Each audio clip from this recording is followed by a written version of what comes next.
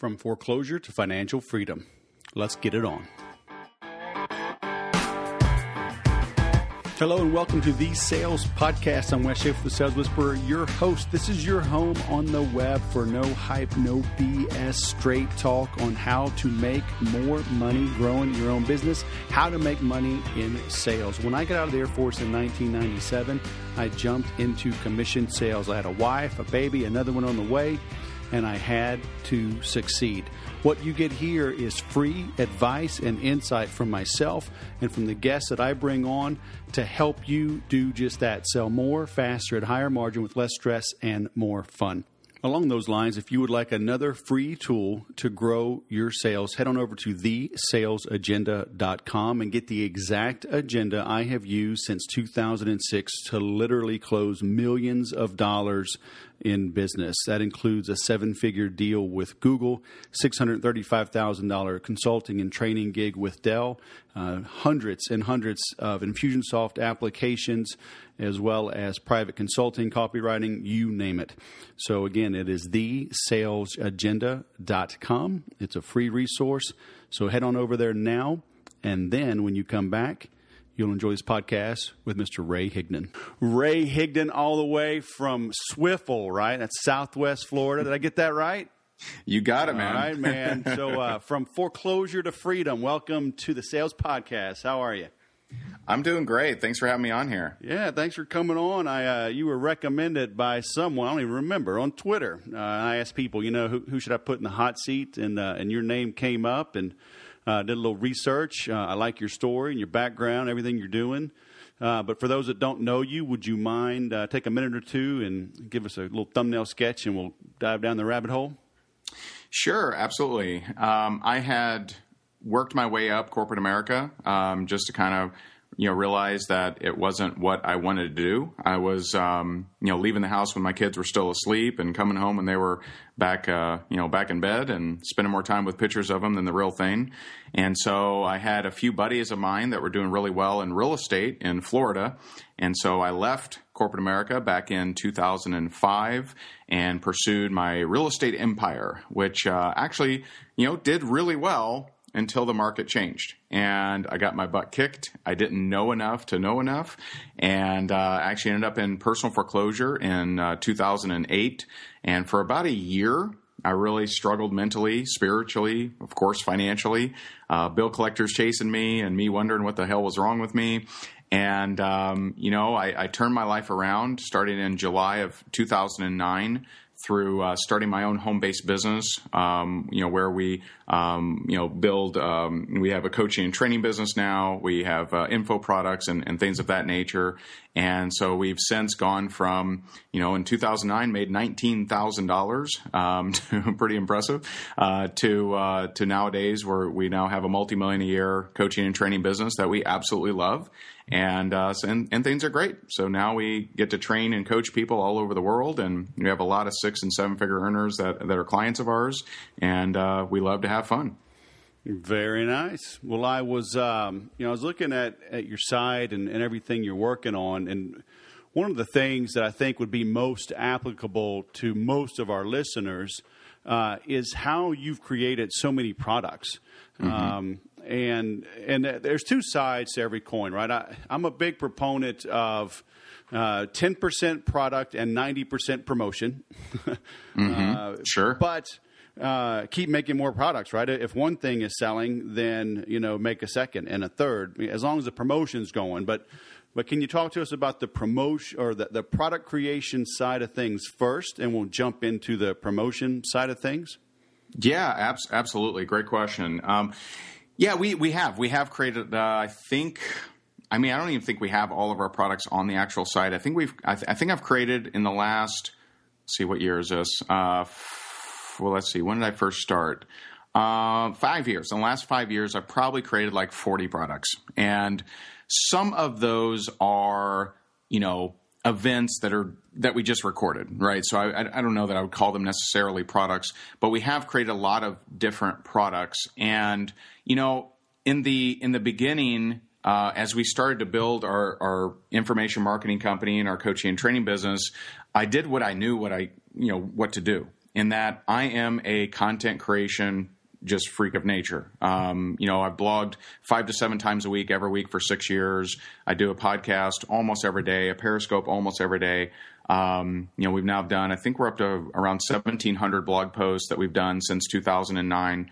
And so I create a lot of content, and I do a lot of webinars. So some of the little mini products are actually just an extended webinar where I did like a 3-hour webinar on cold marketing or, sales or closing or, mindset, et cetera. And then there are other products that are quite extensive. Our 3-minute expert is something that I think there's a total of like 38 videos, all modularized and everything. And, that was a product that we did $930,000 in sales in a 10-day product launch. And, we kicked some major butts. So some of those products are way more extensive than others. But I will tell you, my experience, and now that we've kind of grown up a little bit, is we don't launch as many products as we used to. Now that we have funnels that work and, we have, sales, we average between 40 to 70 transactions every single day on our blog, ranging from $7 to $9.97. And, now that we have that kind of steady Eddie transactions going through, it used to be the only transaction I had was when I did launch a product. And so, right. I kind of got addicted to that as, I better launch another one. And, now that we have automatic sales coming in through different funnels, it's not as important to me to launch products, but to more launch, serious grand slam home runs rather than smaller products. Okay, well, I know that people that are listening to this, they are going to check out, and I want to pull them back in, because when you say you are a content creation freak of nature, yep, people are going to say, well, that is not me. Sure. Never mind. Let me turn this off and go watch videos of cats on YouTube. So what would you say to someone that is not a content creation freak of nature? How can they launch their first product? And again, and it's 2 other things that are going to make people check out, and I want them to tune in, all right? Because you didn't start this way. You did $19,000 6 years ago.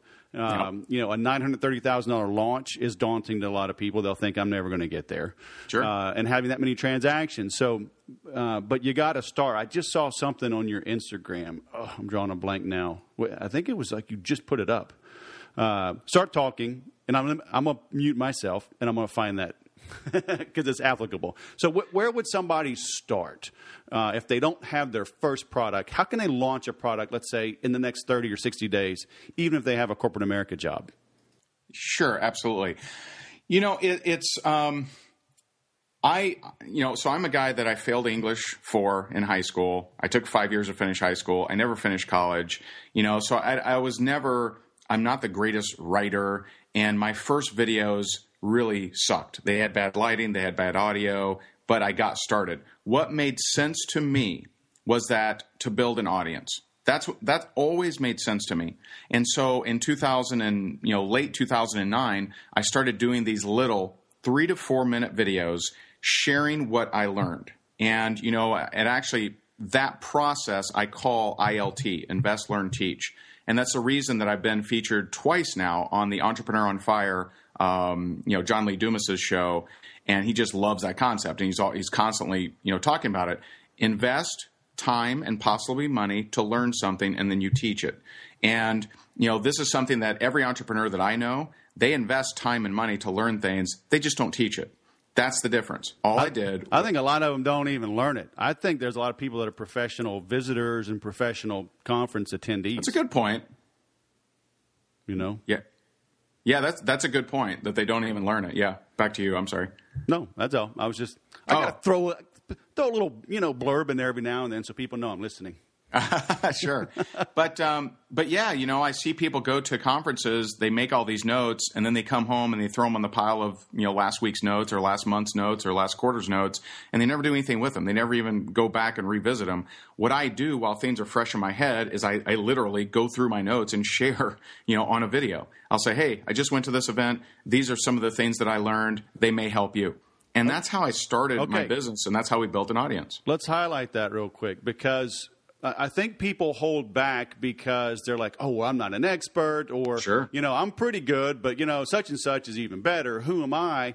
Totally. And so maybe they're afraid of people thinking they're a poser or whatever. But if you're just honest, right? Hey, everybody, I just came back from this conference. I was there for a day. I was there for 3 days. I was in the midst of some real gurus. Here are the notes that I took. So you're not putting yourself out there saying, I invented this concept. You're just saying, here's what I learned, right? And that's a big difference to helping you put yourself out there.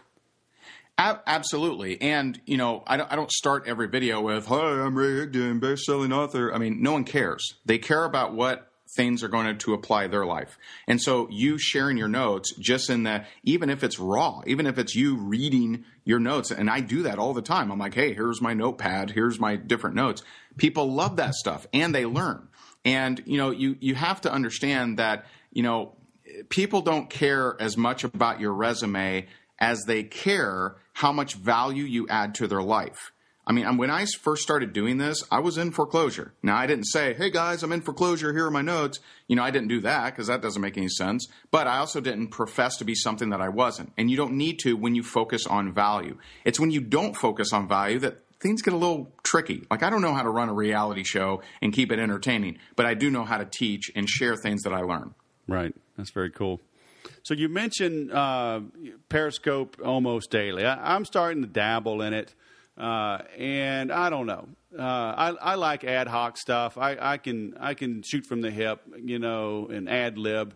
But I mean, what's your secret there? I mean, because is it enough just to be visible? I mean, it seems like you gotta say something worthwhile, right? But there's still some little tips and tricks, to leverage, have some type of call to action, right? And what do you do with the video afterwards? I mean, how are you able to be productive and efficient, and consistent with something like Periscope? You got to build it into your daily life. If, that's for me personally. What I like about Periscope is that there's, 12, 13 million people that now have downloaded it and 2% that actually broadcast from it. So you have a hungry audience that are looking for people that are broadcasting stuff. And I have clients that, are new to working with us that if I told them, hey, go get 100 people on a webinar, they have no shot. They have no chance of getting 100 people on a webinar, yet they're getting 100 people on Periscope. Right. Okay. And if you use a call to action, what's the deal here? You know what I mean? I mean, you're getting an audience, give them a call to action and send them out there. So with Periscope, 99% of my Periscopes are done, and just hold until you judge me here, but they're done while I'm driving. Now, here's the safety tip, because you're always going to get the people, oh my God, he's Periscoping while driving and it's crazy. When I started, I give my safety, like you're on an airplane, my safety rules and regulations. And I say, hey guys, while I'm driving, I'm looking at the road. I'm not looking at the screen. So if you're able to speak while driving, like if you have a passenger and they ask you a question, you have the ability to answer them, then you're able to do what I'm doing. I'm not looking at the screen. So I do it while I'm doing other things. So I literally, when I step into my car, a trigger fires off that says, hey, should I do a Periscope? And a lot of times I do. And I'll do it usually once a day. Funnily enough, when I travel, I kind of forget about it and I don't do it. But I always have a call to action. I'm typically 99% of the time doing it while I'm driving to like the grocery store or driving to a meeting or something like that. So it's not really interrupting my day. And I always have that call to action to push them off somewhere, because Periscope replaces nothing, absolutely replaces nothing. I do suggest using catch.me. That's KATCH.me, because it does grab all of your recordings and you can embed them later. You can download them. You can link to them.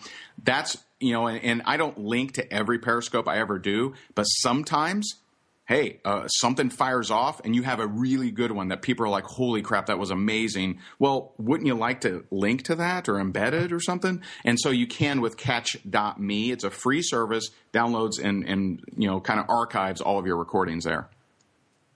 Now, correct me if I'm wrong, but I thought it saved your video anyway on your phone. So couldn't you upload that to YouTube or whatever else? You could. It's an additional step, and you certainly could. The Catch Me puts a little shell around the sideways video. Right. So to me, it looks a little bit better that way than me uploading the sideways video to YouTube. Right. But you can do either one. The benefit of doing it, of editing it and uploading it yourself, is you could take out some of the beginning, like communication, like, hey, what's up, Alaska, or whatever else. Right. You could take some of that out and have it more compact, right. Or just link automatically to the Catch Me. So are you scheduling these ahead of time, or are you just get in your car, okay, today I'm going to talk about podcasting? Yeah, so I've done it one of two ways. For example, we have a podcast. It's now been downloaded over 1.5 million times, and I have never, actually, I can't say that. My first 3 were original content that I came up with myself. The remaining 500 have all been driven from my audience, where my audience asks me a question, my support staff puts it into a little spreadsheet, and I actually answer a question on my podcast.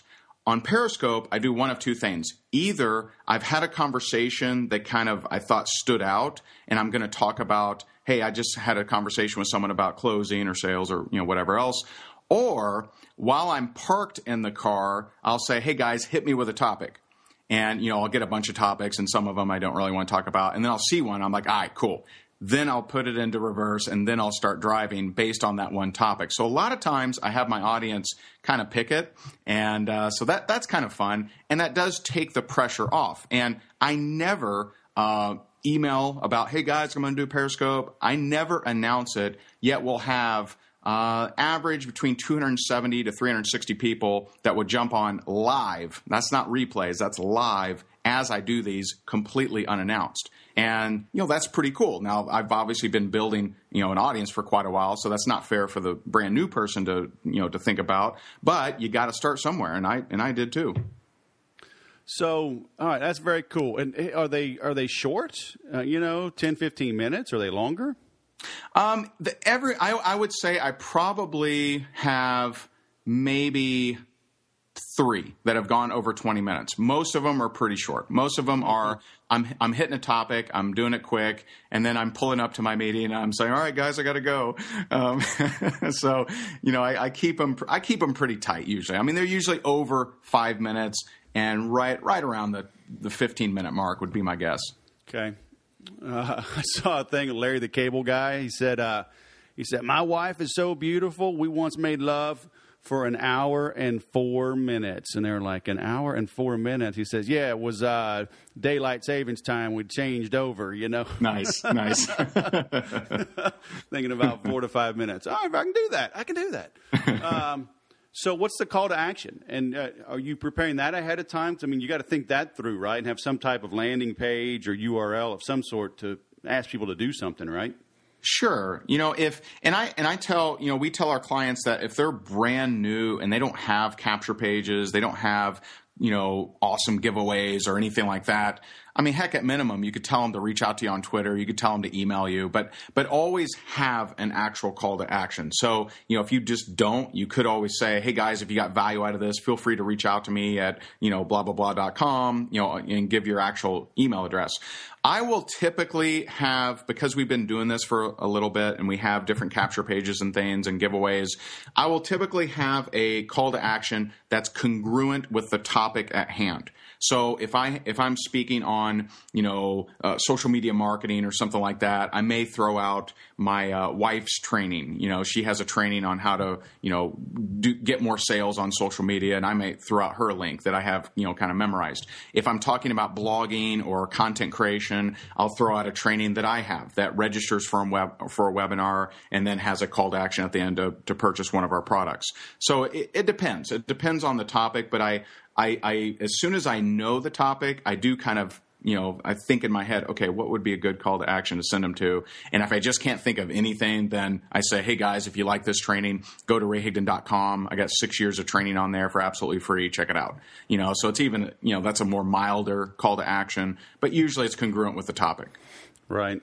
Have you been able to track this? I mean, if you have 230 on, or are you tracking like through analytics or opt-ins? Are you seeing a bump in sales or engagement on other platforms?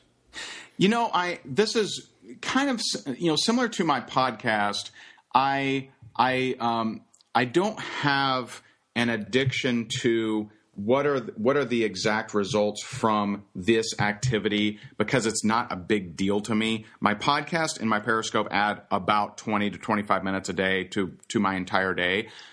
If I wanted to, and, for those that are more, I want to track everything, et cetera, which is a good thing, not a bad thing. I'm the bad thing. I'm the bad thing because I don't track everything. The only thing we track ruthlessly is any kind of advertising we actually do. We track that ruthlessly. We do split tests. We do all that jazz. When it comes to Periscope, I'm throwing out a link. You could always create a pretty link and just see how many people take action from that. I would suspect that it's not a big impact on my business monetarily. Over the course of people getting, me building rapport with them and them, building trust with me, I do suspect over a period of time it makes a difference. I don't suspect in the short term it's a huge hill of a difference, and just my gut. But like you said, I don't know, because I'm not really crazy about testing those things.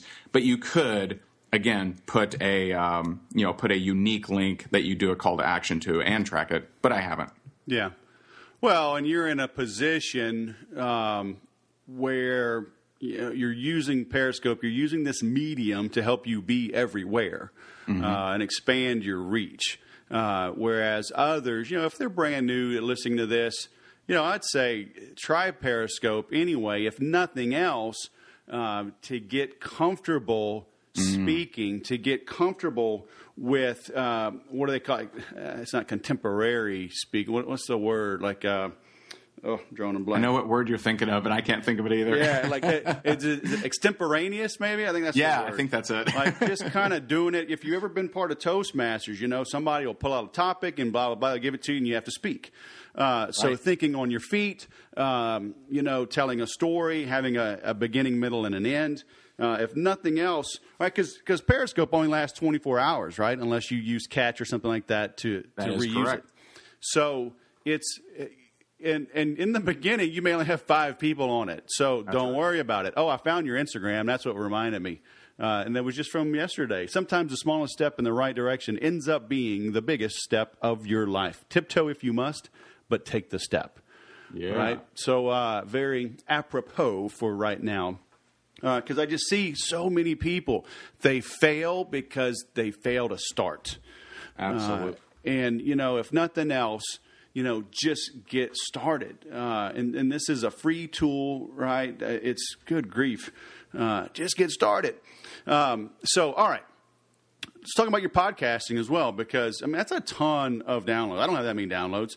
How are you doing that? How are you driving so much interaction? Because this is a relatively short time. Again, 6 years ago, you made $19,000. Now you got, 1.5 million or 1.3 million downloads? I just logged in to give you an accurate one. It's 1.454. 1.4, almost 1.5 million downloads of my podcast. We started that. I attended. I was a keynote speaker at an internet marketing event. I met John Lee Dumas. I had never even heard of him, and I bought his course. That was last April. So April of last year is when I started podcasting. However, I had already built an audience. I'd already built a name for a few years. So it's not like, hey, I was just brand new and all of a sudden I always give that heads up is someone with an audience can build anything, can get lots of downloads of anything, with whatever they do, even if they're new to it. I didn't want it to replace my blog audience. So I don't promote it nearly as much as I do my blog, because I'm able to track my blog a lot tighter and make little tweaks and I get, the person's information, et cetera. But we do them, the audience likes them, and I get a lot of compliments on them. And, we obviously, as long as we're still getting downloads, keep doing them. Yeah. Well, that's awesome. And that's an important thing. I had Jay Bear on a couple of years ago, and, he said, if you're not good at email marketing, you have no business being on social media.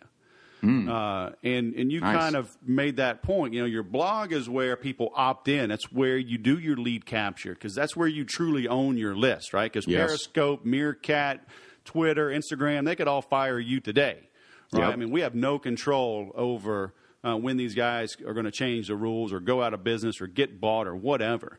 But we own our websites, right? And we own our list. Absolutely. So it sounds like you're following that philosophy, right?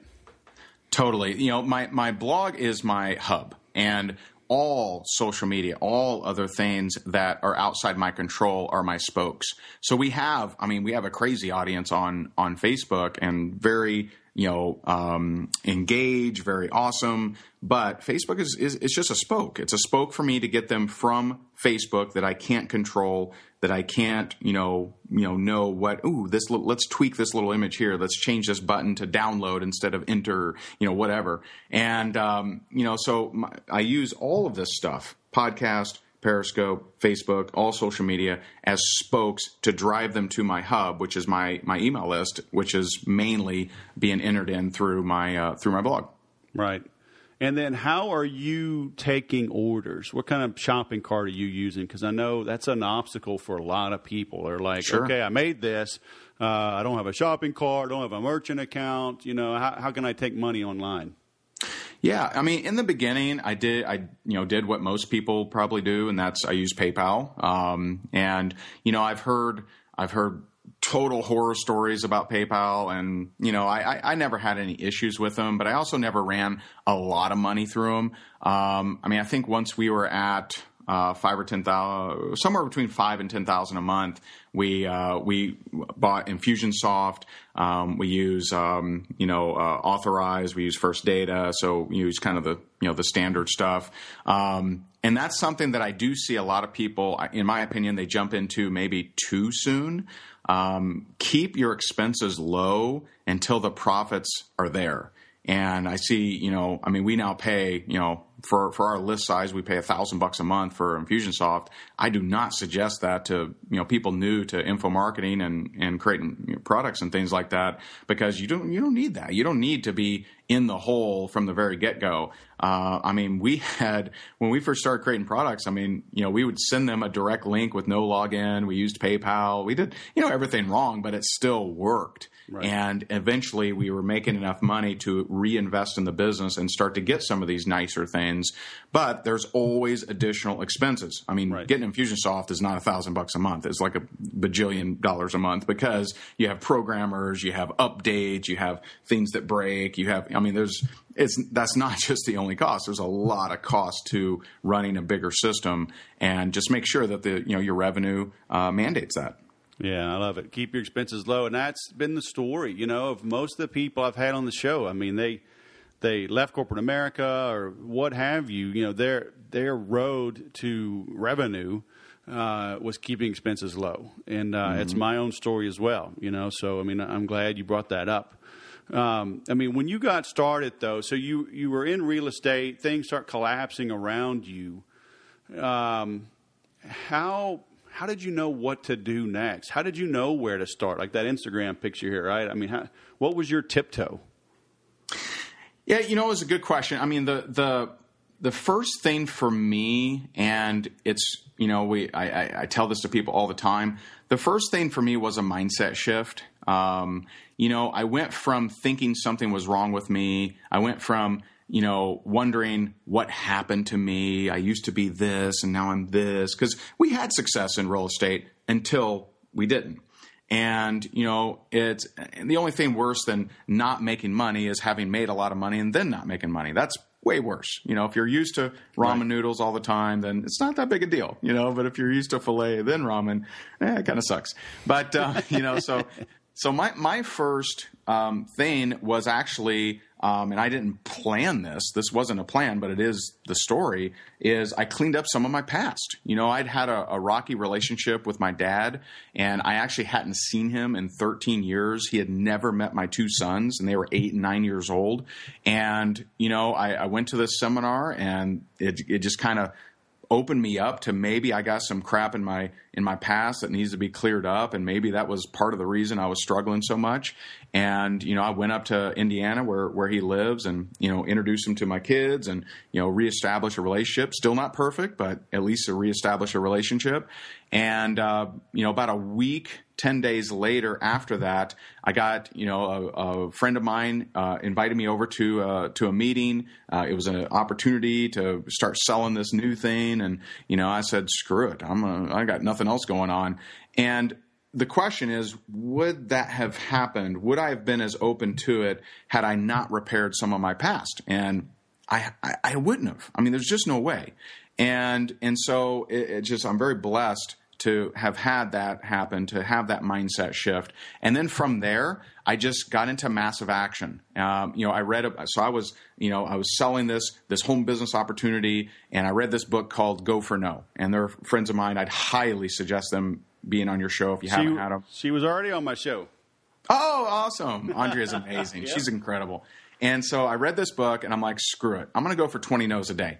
And so I went for 20 no's a day, and, just connecting with people on Facebook, LinkedIn, Twitter, everywhere, warm market. I mean, I was calling everyone I possibly could, and gathering 20 no's a day.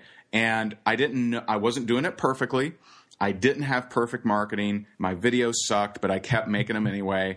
And, it just started working. And about 5 months into that, which I know for some people probably sounds like a lifetime. I mean, think about it. 5 months, 20 no's a day. That's a lifetime to most people. But to me, I just didn't care. I'd already talked to my girlfriend, who fortunately is my wife now. But my girlfriend at the time, I said, listen, the next 2 years are going to be sheer hell because I got to get out of foreclosure. I'm sick of being here. And, and I didn't know how quickly I'd be able to turn things around, because 5 months in, I was at $10,000 a month. 7 months in, $40,000 a month. 10 months in, $50,000 a month. And that was, early 2010, and it hasn't gone down. Right. And so, we've been, it took massive imperfect action. I wasn't doing everything right. I maybe stepped on a few toes here and there, but I had to get it done. And it wasn't me studying to get everything perfectly. It actually wasn't until probably close to 2011 when we really got serious about investing in our education, and really, we've spent, $249,000 in the last 2 years in coaches and masterminds. And, so now we invest crazily into education. In the beginning, I didn't have the money to do that. So, just get into imperfect action would be my suggestion. And then from there, you can make tweaks. You're going to learn better ways to do it. And then there'll be time for investing in yourself and getting better and sharpening the axe. We've done that all along, but we really do it heavily now, because one little sharpen can make a six-figure difference now. Right. And that's a big deal now. Yeah, that's awesome. So a couple things there. So it's Andrea Waltz, right, and her husband. So they were on, if you go to thesaleswhisper.com/session78, you can hear that interview. The other thing I want people to take away from this, because I know network marketing and home-based business gets a bum rap, and whether y'all like it or not, the key takeaway, I think, here is that because you decluttered your brain, your life, in squaring things up with your dad, you were open. You were receptive to new possibilities. And it just so happened it was network marketing that came your way. Yep. But for anybody else, maybe it's a recruiter that calls you to another job. Sure. Maybe it's a buddy that wants you to launch a new venture. Maybe it's just your own brain kicks in and you see an opportunity, something you've always known about, a product launch, something you can invent, whatever, and you finally have the freedom to see that opportunity and jump in. Okay, so if you're listening to this, you go, oh, no way, network marketing, blah, blah. You're listening to this the wrong way. There's probably some baggage, some junk you need to clean up in your own head to see the opportunity that Ray's presenting in this. So I'm glad you brought that up and told that story, because it's so important. There is so much baggage and head trash. I mean, most of our own self-talk is negative. Wouldn't you agree? Yeah, I mean, if left to our own devices, we come to the negative. And I mean, I created a psychological trigger that if, during those days, if I thought about how life used to be great, or if I thought about how life sucked, I had to pick up the phone, and I would pick up that damn phone and I would just scroll. It'd be a and I would, whatever my finger landed on is who I would call. And I didn't care if it was my dry cleaner. I didn't care if it was an ex-girlfriend. I didn't care who it was. And, so it was a little, maybe crazy, but, but I had to get out of my head because I had lived in my head for a year. And, and a lot of people do. Yep. And that's something I'm glad you brought up because Zig Ziglar is an idol of mine. I mean, a mentor, virtually. And he always talked about, be, I think it was like be, have, do, or something like that, or do, be, have. But I think it really is, you have to do it first, and then you become it, and then you have it. And I think his is the other way around, become, do, have, something like that. But I really believe it's the action, picking up that phone, right? You're overcoming the fear. And by acting like a professional salesperson, a professional entrepreneur, which means you're doing what has to be done. And in your case, you were making cold calls, right? That's all you had at hand. And so, you dance with who brung you, right? Yep. And so in the doing, you became that professional entrepreneur. And in becoming that professional entrepreneur, it now has enabled you to have what you want, right? Absolutely. Well said. Yep. Very nice.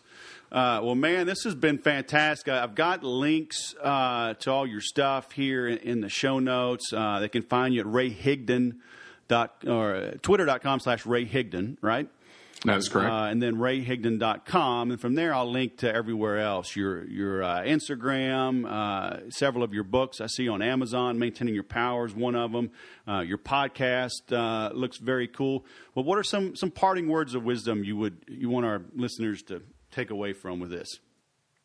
Yeah, you brought up network marketing, and I agree. If you're somebody that gets into that space, you're kind of taking it. You're taking a social challenge head on, and I knew entering that space it was. But for me, dead broke, in foreclosure, no credit. It was hardly any risk and hardly any overhead. So it was a great place for me to start. And then we built our coaching and training business and product business and everything like that. Just know that it's all the same. If you can build an audience, that is so critical. Build an audience, and when you do that, you become a type of authority in your niche. And that is the really important stuff. And so now, we get to coach people that are, 6 and 7 figure earners all over the world in network marketing. We do have some, real estate clients. We have a snack company. We have a few, outside network marketing, but a lot of them inside network marketing. And, we're the guys that are always preaching to raise the vibration of that profession, because people aren't actually turned off by network marketing. They're turned off by network marketers. And the only reason you're ever turned off is because they weren't trained properly. So we're one of the guys out there training these guys properly to help them be better and be actual professionals and just raise the conversation of the profession, because it is a great conversation. It is a great profession if you really understand it and get to know it. Yeah. Very cool. Mr. Ray Higdon, thanks for coming on the show, man. Thanks for having me. Honored. All right. Have a great day. You too, my friend. How you like them apples, huh? A while ago, I wrote a weekly whisper and talked about, you cannot climb a smooth mountain. You need the jagged edges. You need the dips and the valleys so you can rest, so you can grab hold, right? Put your fingers in it, put your hands in it. So Ray lived this, right? He had a great life, successful, everything collapsed. And being able to come back is really what defines a person. That's what is inspirational to me. Notice how he had failures early on, right? He struggled with school. He struggled with English. His initial content that he wrote, he said, was, quote, sucks, right? Now he's a product creation fool. He's creating 40 to 70 transactions per day through his blog. He's launching different programs. He's embracing technology, right? Things like Periscope. But remember, he has a call to action. Before he starts, like, 7 Habits, Stephen Covey, begin with the end in mind. he doesn't do Periscope just to do it. He has a call to action. He knows where he's going to lead people when he's done with it. So you have to, all of your content has to be that way. You know, he mentioned, I love the fact that his blog is the hub. Everything else are the spokes. And I've always taught that. I was at a client just a couple weeks ago in Hollywood and drew that on the board, and they were taking pictures of this thing. So your website is really the only thing that you're going to own. Anything you do with Periscope, YouTube, Facebook, Twitter, whatever, those are platforms that you don't own. They can change the rules at any time and cut you off. So make sure you own the blog. Make sure you're driving traffic back there. Because that's what you own. You know, we talked about taking massive action. He talked about, go for no. So I want you to go back and check out as well thesaleswhisperer.com/78, where I interview the author of that book, Go for No. And what that means is, are you asking for people to keep buying from you? You know, it's kind of like when you go out to eat. Hey, would you like an appetizer? Would you like a drink? You know, would you like to hear about the special? Would you like dessert? Would you like an after dinner drink? Keep asking. You know, people may want it.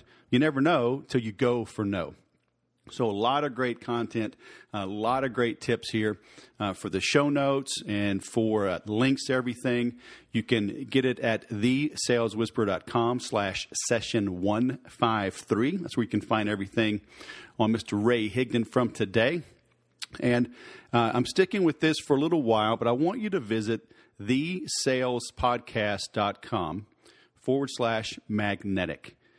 That is a program that I have had, like I said, on my bookshelf, and Dan Kennedy I have followed for years, but that program is the seminal product program. It's at the core of so many people's businesses. Check it out, order it, apply it. thesalesspodcast.com/magnetic. Do yourself a favor, get that, apply it, and then let me know how much money you are making. Thank you for listening, and as always, remember to sell different.